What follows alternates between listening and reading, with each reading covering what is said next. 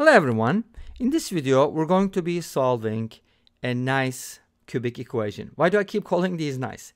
Because these are nice equations. First of all, notice that we don't have x squared term, so that's good for cubic equations because we're going to use the cubic formula a little bit, not too much. So let's go ahead and talk about two different methods here. The first method is going to be using the cubic formula. Whether you call it Ferrari's method, Cardano's method, Tartaglia's method, Ferrari, Lamborghini, I don't know what the method is called, but somebody found it, somebody discovered it, and someone else took it from them. So here's how it works. I have a plus b quantity cubed equals a cubed plus b cubed plus 3ab times a plus b. And you're like, no, that's not what the binomial theorem says. Well, this is what the binomial theorem says after you factor the two terms in the middle. This is my favorite version of the binomial theorem for cubics. Because if I go ahead and subtract this part from both sides, then I get the cubic formula, almost. And here's how it works. Let me show you. It's very easy. There's probably other versions of it, but I like my own version. Sorry about that. It's a little selfish, but that's what it is. What can you do? So I'm going to call this x. There's a good reason. And then I'm going to come up with this equation. X cubed minus 3abx equals a cubed plus b cubed. And guess what? The solutions of this equation are going to be a plus b for different values of a and b, whatever they are, right? And this equation can be solved by comparing this to our equation. What is our equation? This is our equation. Look at the similarities. It's not a system, but I just want you to compare these two. Look at that. Isn't this awesome? I have 3ab and I have 8. They both have a minus sign, so I can totally ignore the minus sign.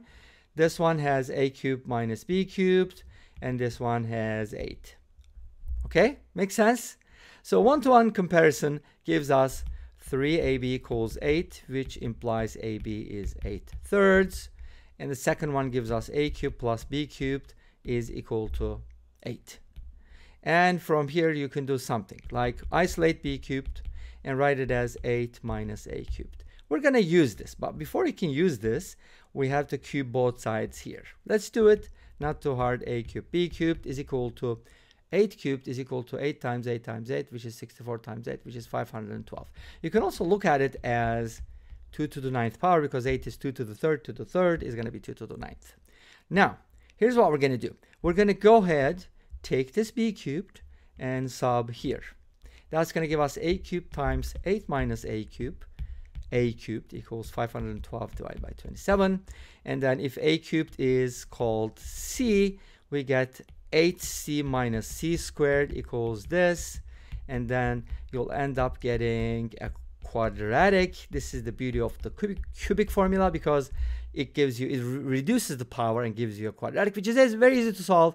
You solve for c, and then c is equal to a cubed or b cubed.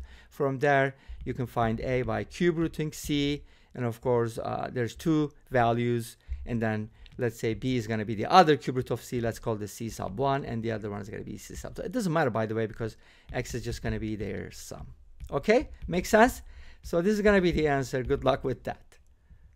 Well, it's not super bad. If you try to solve this equation, of course, it will make sense if you multiply both sides by 27 to get 27c squared minus, what is 27 times 8? I'm thinking about 160 plus 56. That will be 216c. That's how I do it mentally. Plus 512 is equal to 0.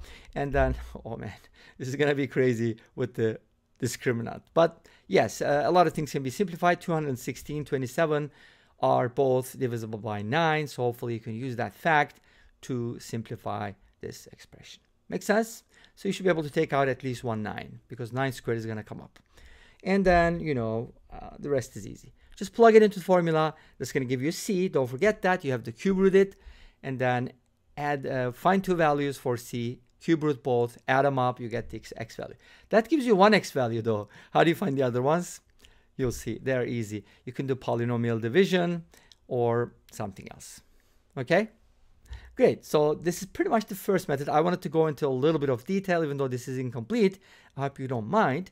This is basically how the cubic formula works. When you write the cubic formula in its entirety, like, okay, so I'm trying to solve this equation, and I do need a single formula to solve this, like the quadratic, it's going to look a little complicated. But if you kind of take it step by step, then it's not going to be that hard. If you want to memorize it, be my guest. By all means, you can memorize it. But I don't think anyone has memorized the cubic formula. Correct me if I'm wrong. All right, anyways. Second method. I know some students memorize digits of pi, which is, again, not very helpful or useful, but anyways, sometimes there are competitions. So second method, how do you work with the second method? Obviously, it has to be something else, right? And here's how the second method works. We're going to factor this expression. How do you know it's factorable? Well, I'm going to try it. So this kind of goes along with the rational root theorem. So let's talk about that as well. But rational root theorem might also be a third method for this problem.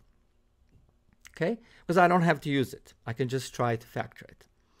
So the rational root theorem basically tells us when you put everything on the same side, and this is a monic polynomial, which means the coefficient of x cubed is 1, then if there are any rational roots, and remember we talked about this in the previous video, right? Or yes, it was yesterday, right? Exactly, yeah. The second video that came up yesterday talked about the same thing. And basically, if there's a rational root, it has to be a factor of -8. So there are some good candidates like plus minus 1, plus minus 2, plus minus 4, and plus minus 8. And then you test them out, so on and so forth. And you realize one of these is going to work. But here's what I'd like to do. Instead of using rational root theorem, I think about this problem in terms of cubic formulas. Now, I realized immediately that this is a difference of 2 cubes. Great. So I can kind of put these together and then separate the -8x and then factor this.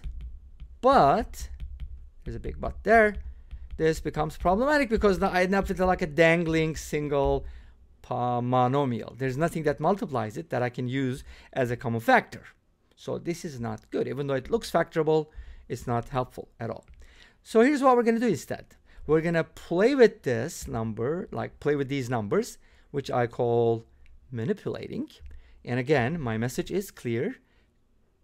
Don't manipulate people, manipulate numbers instead. So here's what I'm going to do. I can't get difference of 2 cubes, but can I get the sum of 2 cubes? And the answer is yes. Why? Because x cubed plus 8 is a sum of 2 cubes. But where does the 8 come from? Well, I wrote the -8 as 8 minus 16, and I use the 8. Now I gotta use the -16. Makes sense? Okay, I just made it up randomly, right? Totally random. Well, I kind of thought about this, of course, right? So now we have these two things. Take the -8 out, and then you get this. And great, this is sum of 2 cubes, and this is one of the factors. Yay, success. Okay, great. Let's factor this from sum of 2 cubes. You should know this formula. If not, then just go ahead and memorize it. It's very helpful in algebra.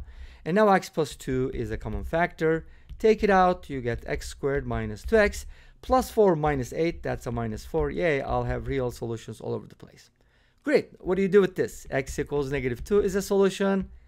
And the other one is going to give me x squared minus 2x equals 4. If you add 1 to both sides, you get this.